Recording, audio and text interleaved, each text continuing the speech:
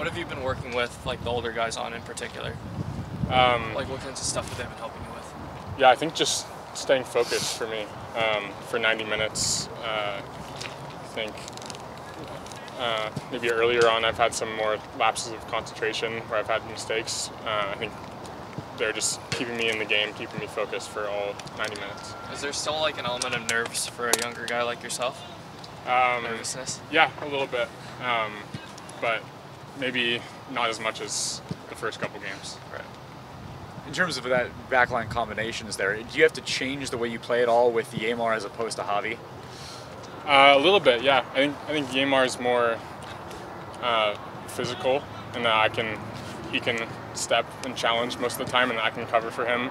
Whereas Javi and I are more similar. Maybe we're a little less physical, but I think with Yamar, I think I can let him step, I can cover for him. Whereas with Javi, it's either of us doing it. In this last game, it looked like you were the one who sent that long crossover, which started, in that goal.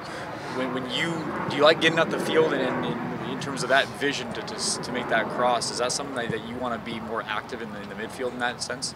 Yeah, definitely. I think that's where the modern game is becoming, where center backs are more technical and the build out starts through them. So I think that's something in my game that I want to be part of my game in the future. Talk about the modern game there. Is that something that you've kind of watched the evolution and worked on with guys like Wade and then here as well? You're evolving your game as the game itself evolves? Yeah, I think when I joined the academy, the philosophy was to play out of the back pretty much all the time. So that started there. And I also used to play in the midfield a little bit when I was younger. But yeah, if you watch the game nowadays, it's pretty much all the best teams in the world play out of the back all the time. So. The maturation of going from back line and then trying to get in the midfield. What are your cues? When should you go? When should you stay? Because you don't want to leave the back line open, right? So what's that learning? I wouldn't say I'm leaving as much. I think it's just more if the forwards are not pressing as much, then I'll have more time to start the play because they'll be with like Albert and JP and Kellen and the other holding mids, so then I'll be the one who has more time and can see the field. And then I think, I'm asserting last game a couple times, you pushed up the defense for the back line. How important is that in terms of, pushing the back line up and not staying too far in the goal? Super important, because if we don't step up, then there's too many spaces between the lines for the other team to play through. So if we step up, then it's harder for them to play through. We're more compact. Jackson, this Montreal team has a lot of speed with Kyoto up top. They like to bring a lot of numbers forward from the midfield. How do you prepare for that, and how do you contain this Montreal team?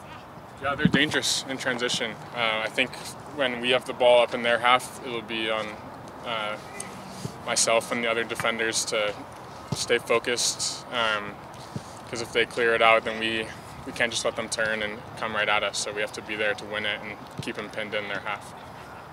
Obviously you guys like to play with a little bit of wing backs, and Alex Roldan and Nuhu, you guys like to send them forward. How much confidence, or what does that say about, like, the confidence that coach has in you and that your teammates have in you, that he's still willing to, put you in there at center back, but he's still sending those guys forward?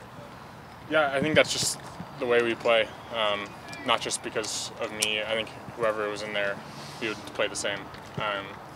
But if one of them goes forward, we don't want both of them to go forward all the time. So you have to be careful about that.